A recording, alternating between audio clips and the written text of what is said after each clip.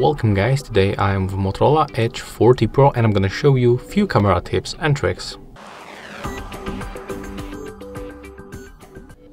Okay, so first of all I'm gonna start with the standard photo mode, and right here we can quickly adjust the brightness level. Take a look. We can just click on the screen once and move this icon up and down to decrease or increase brightness level. You can do this automatically by tapping on the screen 2 times. The next option will be about the volume buttons. They are located right here on the right side. When you click volume up or volume down, you can take photo. When you click and hold one of this button, you will be moved to the video mode. And when you click and hold this button one more time, you are going to move to the photo mode. Take a look. When you click and hold the volume down button, you are going to take a series of the photos. And you can take over 100 photos. Next, we can click and hold the shutter, and we can also do the same, take a series of the photos.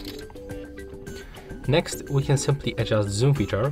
So as you can see, we can switch to the ultra wide lens, telephoto lens, and we can also take macro photos. But when you click and hold one of the selected presets, for example the 1x, we will unlock this slider, and with this slider we can smoothly zoom in and zoom out from the 0.x to the 16x. So that's how we can do this with the zoom feature. When we focus on this icon, as you can see, we can simply adjust color and the temperature. For example, this one look cool. I'm gonna take photo. There it is. To get original look, just go for the first option. Next, we can also enable camera timer between 3 or 10 seconds by tapping on this icon, and after that just click on the shutter. So as you can see, that's how it works. When I open this menu, I can simply adjust other options, like for example I can switch aspect ratio. Take a look how it works right now. You can also get full screen of your camera preview, but you have to remember that each time you change the preset, you are also changing the photo quality, and the best quality you will have on the default aspect ratio, that's the 3:4. I think that right now we can simply go to the settings, so tap on the settings icon, and here we can go for example for the AI settings, where we can enable gesture selfie. So right now when I enable this option and then switch to the selfie camera, I can simply take photos by using palm of my hand. We have to wait until it will be detected.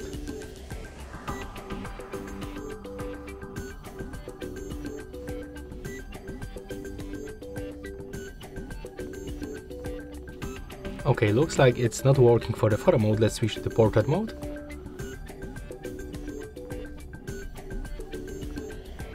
Okay, and it's still not working, so that's funny, but unfortunately in the Motorola phones that's happened.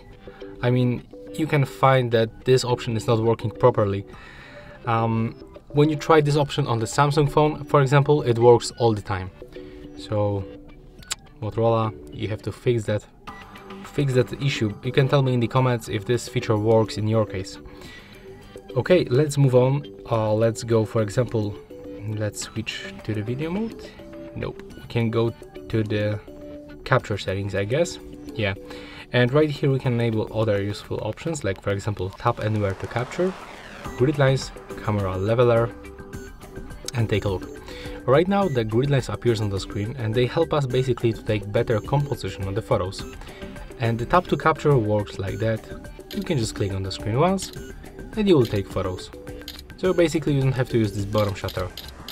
It will be useful when you hold the phone with one hand. The phone is big, so you can do this just like that. And right now that's all from the settings. I can recommend you to go to the more modes just right here, and if you want to get more details on your photos, you can use the ultra resolution mode. Take a look. And this mode allows us to get more details on the photos. You can just simply zoom in and take a look. for the details right here, and we can just make comparison between this photo and the normal photo.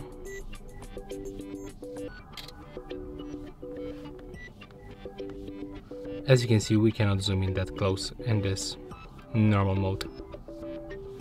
The next option that will be probably useful, that's definitely the dual capture. So when you open this mode, you are able to take photos or record video from the two cameras at the same time. You can also change theme, so basically you can get this rear camera bigger preview and move the selfie camera to this small preview on the right upper corner. But you can also do this like that. You can split screen. And as I said before, we can also use this mode to record videos. So yeah, that's all for this video. Hope you like it. Remember to leave a like, comment and subscribe to our channel.